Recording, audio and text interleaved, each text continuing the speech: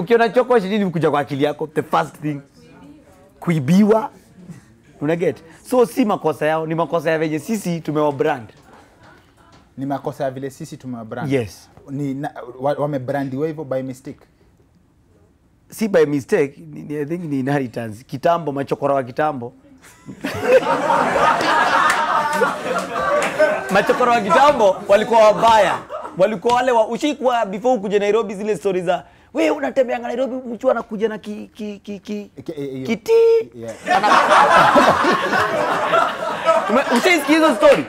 Alafu hiyo siku umefika Nairobi the first day chokora ile story ya ti. Umegete? Hiyo ndio noma, inheritance. Brand yao ni inherited. So kitu ya kwanza tunafaa tufanye ni tufute hiyo brand. Ndio tu.